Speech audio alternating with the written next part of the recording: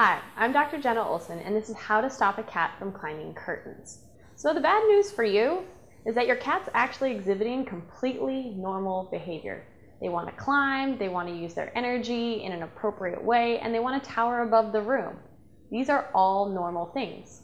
Unfortunately for you, it's on your nice curtains. So what you need to do first is give them an outlet for their energy every single day. So keep that in mind. When cats and kittens are jumping around your house, they're really displaying their natural behaviors. So it's your job as a responsible pet owner to give them ways to display these behaviors in an appropriate fashion. So make sure they have lots of toys you don't mind them playing with.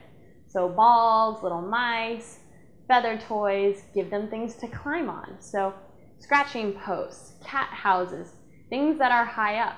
Cats like to be high up. That's one of the reasons some cats like to climb your curtains. And then be part of their life.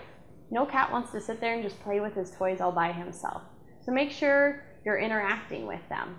Give them something to do. They don't just want to lay around all day because they're going to be restless all night.